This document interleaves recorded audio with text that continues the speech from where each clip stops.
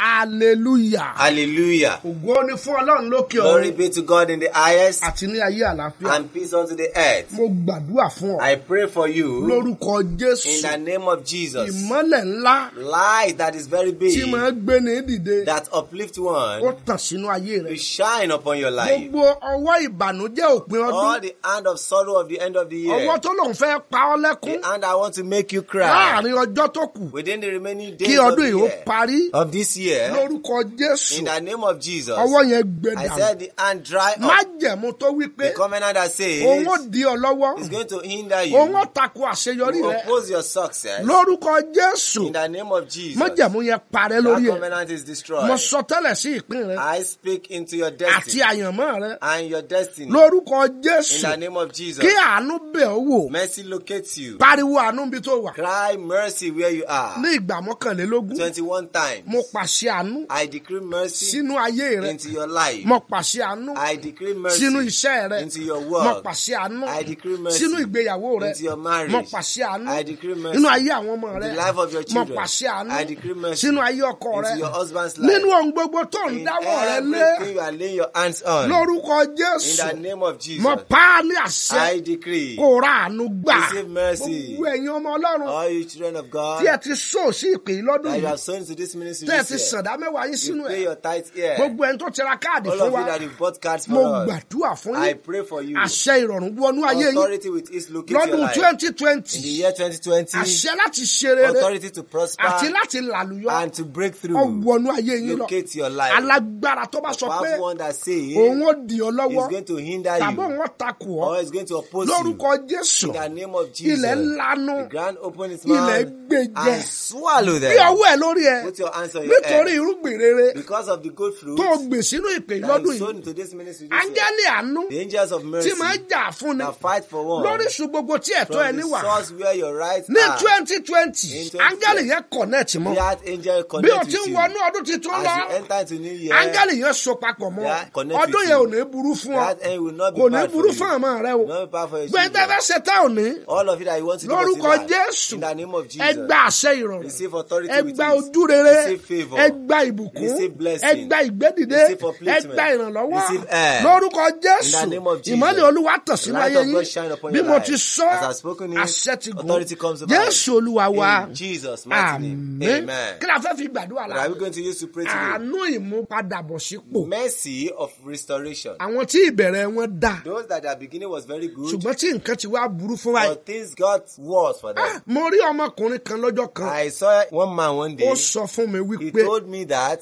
Dádì, Daddy, tẹ́ ẹ bá mọ̀ mí nígbà mò ń jẹ́ orúkọ mi. if you have known me when I was my real self, Bí mo ti mọ̀ yìí, as I know you mo lè now, ra mọ́tò fún yín. I could have bought a car Ó for ní you. ṣùgbọ́n dádì ó ti tán. Say, but Daddy, it has finished. Àwọn tí wọ́n ti ní ọlá rí, Those who have wealth tí before, wọ́n ti ní ọrọ̀ rí, they have riches before, wọ́n ti ní ìbùkún rí, they have blessings before, wọ́n ti ń gbé nínú àánú rí. they are dwelling in mercy Ṣùgbọ́n before. ní ìsìn, But now, gbogbo nǹkan ti tán fún wọn. everything has finished. So àwọn for them. fúnra wọn ti gba kábú. They themselves, they've taken faith. Olúwa lòun mú ọ padà bọ̀ The Lord sípò. says He's going to restore you. Olúwa lòun rà ọ padà. Say He will redeem you. Olúwa lòun gbé ọ dìde. And He will uplift Àwọn you. èèyàn kan ń bẹ nínú ìkorò. There are some people in bitterness Torí pé ó ti tán fún wọn. because it's finished with Ìtẹ̀dó them. wọn dá. Their settlement is good. Ìbẹ̀rẹ̀ wọn dá. Their beginning is good. Àwọn èèyàn ti rí wípé bí ó ti ń lọ yẹn wọn ní pẹ́ dókè. People know that as they are going, they will get to the top fast. Ṣùgbọ́n nígbà tí wọ́n dé ìdajì ọ̀nà, But when they get halfway, ogun ilé wọn já wọn the bọ́. battle of their house will make Àwọn them kan to tiẹ̀ fall. ti gòkè. Some people are there Àwọn èèyàn already. ti ń wò wọ́n lókè. People have been looking them Ṣùgbọ́n up. lójijì, But suddenly, ọwọ́ òkùnkùn já wọn the bọ́. hand of darkness brought them Wọ́n sì ń down. gbọ́ mi And báyìí. they are hearing me right Olúwa ní now. lọ sọ fún wọn The pé Lord said, go and tell wọ́n them, mú wọn padà bọ̀ sípò. I will restore them. Wọ́n rà wọ́n padà. I will redeem Wọ́n them. gbé wọn dìde I lọ́tún. will uplift them Wọ́n again. ṣàánú fún I wọn. will show them mercy. Ìwé àwọn ọba The kejì, book of Second orí Kings, kejì, chapter 2, ẹsẹ̀ ìkọkàndínlógún verse sí 19 ẹsẹ̀ ìkejìlélógún. to 22. Ẹja gbọ́n tó sọ. Àwọn ọkùnrin ìlú náà sì wí fún Èlíṣà Àwọn pé, ọkùnrin ìlú náà wí fún Èlíṣà pé kíyèsí, kíyèsí ìtẹ̀dó ìlú yìí dára, ìtẹ̀dó òlu yìí dára bí Olúwa mi ti rí, bí Olúwa mi ti rí. ṣùgbọ́n mi burú. Àwọn tí ayé rí pé ìtẹ̀dó wọn dára, The person that people know that their foundation was good, ìbẹ̀rẹ̀ wọn dára. their beginning was good, Ṣùgbọ́n bí tí ń parí rẹ̀ sí, but when they end it, ó ní bí ẹ̀gàn àti àbùkù. is place of reproach Wọ́n and ti ń mockery. yẹ̀yẹ́ wọn They have been mocking torí them pé wọ́n ń jẹ gbèsè. because they are Wọ́n fi owing. wọ́n ṣẹ̀sín People were torí making, they wọn were lè making jest ṣe of bí them ìtìgbà kan mọ́. because they could not do as Ọmọ before. ti sá lọ lọ́dọ̀ ẹlòmíì. Children husband have run away from some people. ọkọ ẹlòmíì ti The kọ́lẹ̀. husband of some people have ọmọ ẹlòmíì ti cheated. kọ́lẹ̀. The children of some people have nígbà tí disowned them. ìpìlẹ̀ rẹ̀ dá. Because when the foundation was gbogbo ayé good, ló ń bá a sọ̀rẹ́. everyone was his ṣùgbọ́n friend. nígbà tí wọ́n rí kọ́ tán. But when they saw that it was gbogbo finished, èèyàn ló sá fún un. many people ran away from olúwa him. ló ń fa restore rẹ̀. The Lord said was going to yes restore ẹ you. mọ̀ ká ń sọ́sà yes. Ṣùgbọ́n omi burú. omi burú. Ilẹ̀ sì ṣá. ilẹ̀ sá. Ó sì wí pé, ó wí pé mú àwọn kòtò títún kan ẹ fún mi mú wá. àwọn kòtò tó Ó kan sì sínú fi iyọ̀ wa. sínú rẹ̀. ó fi iyọ̀ sínú Wọ́n ẹ̀. sì mú tọ̀ wá. wọ́n mú tọ̀ wá. Ó sì wí pé, ó wí pé lọ sí ibi orísun omi náà. oh yes. Ó sì da iyọ̀ náà ó síbẹ̀. dayọ̀ sínú ẹ̀. Ó sì wí pé, ó wí pé báyìí ni Olúwa wí. báyìí ni olúwa Èmi wí. ṣe àwòtán mi wọ̀nyí. Aha. Láti ìyín lọ. láti yìí lọ Kì yóò sì kú mọ́. yóò sì kú Tàbí mọ́. aṣálẹ̀. tàbí Bẹ́ẹ̀ ni aṣálẹ̀. a ṣe àwòtán mi a náà. ṣe àwòtán mi náà. Títí di òní olónìí. títí di òní Gẹ́gẹ́ olónìí. bí ọ̀rọ̀ Èlíṣà tí ó sọ. hallelujah. Hallelujah. bíbélì ọ̀sọ́ kó tó padà sínú The kòrò Bible mọ́. never says that place returned to torí bitterness. ọlọ́run ti mú padà bọ̀ sípò. Because God has restored him. bí mo ti ń sọ̀rọ̀ yìí As I'm talking, lọ bu iyọ̀ sọ́wọ́ ẹ̀. go and put salt in kọ́ your wa hand ka psalm 19 sí. and read Psalm 19 on ní it ìgbà mẹ́ta. 3 times. àdúrà mẹ́ta yìí ni kò gbà. These are the 3 prayer points. àdúrà àkọ́kọ́. First prayer point. ọwọ́ àánú ìràpadà. Hand of mercy for redemption. tí ó ra ayé mi padà. That will redeem my life. tí ó ra ògo mi padà. That will redeem my glory. ó yá wọnú ayé mi. Come into my life. gbàdúrà yẹn dáadáa. Pray that prayer very ọwọ́ well. àánú ìràpadà. The hand of godly tí ó ra ayé mi redemption. padà. That will redeem my ògo life. mi padà. Redeem my glory. ó yá wọnú ayé mi. Come into my life. jésù olúwa wa. In Jesus' mighty name. àdúrà kejì This is gbà. the second prayer point. Pray very ọwọ́ àánú well. ìgbédìdí ọ̀tún. Hand of mercy for renewed ó yá wọnú ayé mi. Come into my life. ẹnìkan ò gbàdúrà Someone yẹn. is not praying. ọwọ́ àánú ìgbédìdí ọ̀tún. Hand of ó uplifting yá and wọnú ayé renewal. mi. Come into my life. wọnú ìpín mi. Come into my portion. wọnú ìṣẹ̀dá mi. Come into my destiny. wọnú àyànmọ́ mi. Come into my destiny. orúkọ In the jésù. name of Jesus. ọwọ́ àánú Hand ìgbédìdí of ọ̀tún. upliftment wọnú in a new ayé form. mi. Come into my lórúkọ life. In the jésù. name of Jesus. jésù olúwa wa. In Jesus' mighty àdúrà name. ẹlẹ́ẹ̀kẹta rẹ This is the third prayer wà wá point. gbà á. We praise. ìfàmúlòyìn àánú àwòtán. Anointing for complete kúrò mercy. nínú májẹ̀mú ogun tó ń fà mí sẹ́yìn. From the battle and covenant has joined me back. olúwa dà á lé mi Lord, lórí. pour it on me. ta ni mò ń gbàdúrà Who fún. am I praying for? ìfàmúlòyìn àánú àwòtán. Anointing of mercy for kúrò complete nínú healing. ọwọ́ ogun From the hand of battle. tó ń fa àyànmọ́ mi That sẹ́yìn. destroy my destiny olúwa backward. dà á lé mi Lord, lórí. pour it on máa me. gbàdúrà. We pray. olúwa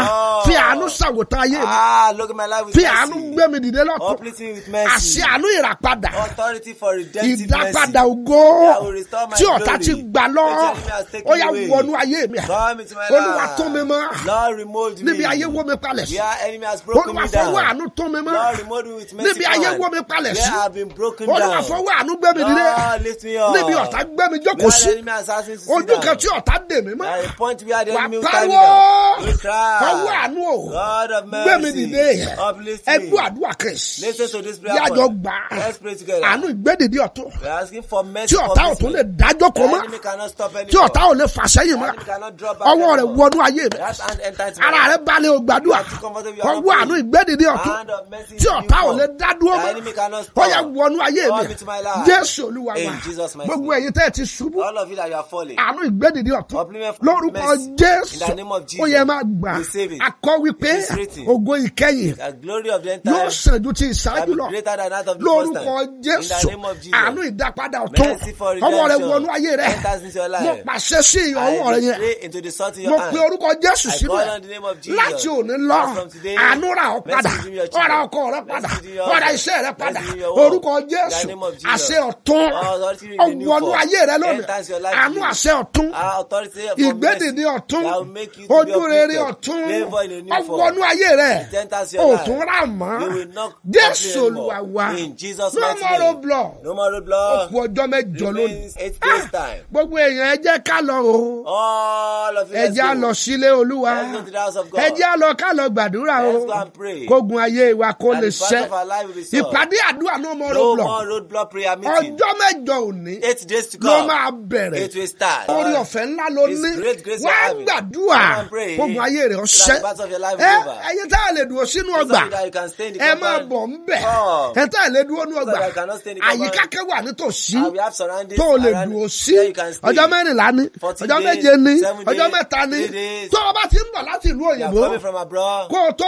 yọ yọjú Before you come sí at àwọn all, èèyàn rẹ̀ to lé your people at home, kọ́kọ́ wá gbàdúrà come and náà pray. ó sì rí ọwọ́ And Ọlọ́run see the hand of nínú God ayé rẹ̀ in your life. tọ́ọ̀sì ọ̀la Thursday tomorrow, mẹ́sàn-án pé wà ń bẹ̀ make sure you are there. má sọ pé bàbá ò sí ń lé Don't say Baba is not àwọn around. ìránṣẹ́ Ọlọ́run máa gbàdúrà The fún sons ọ of God will pray for ó you. sì rí ọwọ́ And Ọlọ́run you see the hand of bí o God. ti gbọ́ mi lónìí As you have heard àṣẹ this ìrọ̀rùn day, wọnú ayé rẹ̀ authority will speak community into your giving wa Our community ó giving kù ọjọ́ díẹ̀ remains few Sunday days. tó bá next The sí next on the Sunday, 25 25. òun la máa ṣe ní That's ìṣòro Sunday that we do it. àti ń kéde We fáwọn have been èèyàn announcing pé to kí wọ́n máa bọ̀ kán that invite they àwọn should èèyàn come wa and invite their bí people. wọ́n bá ti ń jẹ́ǹjẹ́ rẹ As they are eating your food, ebi ò ní pa ní you 2020 will never be hungry in 2020. Amen. Amen. o lè ní orí ọ̀fẹ́ láti máa gba àwọn àdúrà yìí You may receive the grace to be receiving these prayers lórí fóònù rẹ on lójoojúmọ́ your phone every day, lórí WhatsApp on WhatsApp tàbí lórí Telegram or on Telegram pẹ̀lú àwọn nọ́mbà yìí with these numbers. +234 8034 62 8479 nọ́mbà ẹlẹ́ẹ̀kejì ní èyí Here is the second number. +234 8022 03 5389 nọ́mbà ẹlẹ́ẹ̀kẹta ní This èyí is the third number. +234 70 31 91 6822 nọ́mbà ẹlẹ́ẹ̀kẹrin ní èyí This is the fourth number. +234 70 38 56 11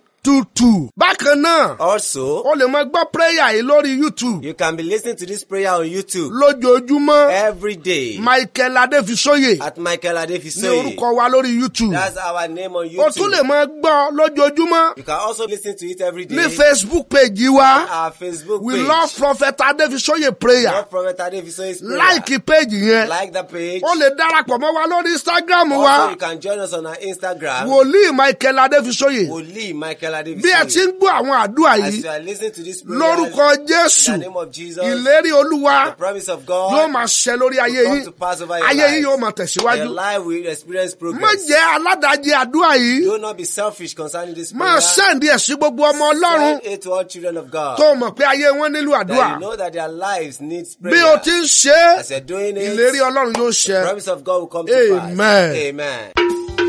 Ọlọ́run ayọ̀ babalọ́lá oníṣẹ́ ìyanu ti gbéṣẹ́ rẹ̀ dé o.